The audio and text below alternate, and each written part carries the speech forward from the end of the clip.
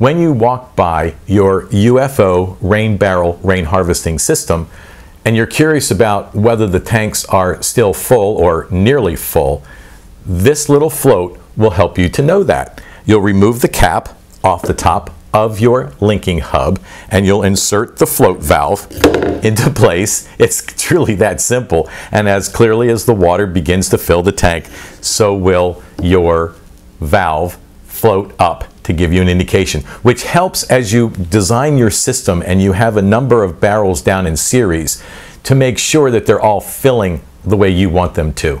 So again, it's as simple as removing the cap, inserting the shaft, letting go, and as the water fills the unit, you'll know that you have full tanks available for use. Thanks for watching. And again, should you have any questions about the UFO rain barrel rain harvesting system, please give us a shout. We're more than happy to answer any question that you have about this unique system.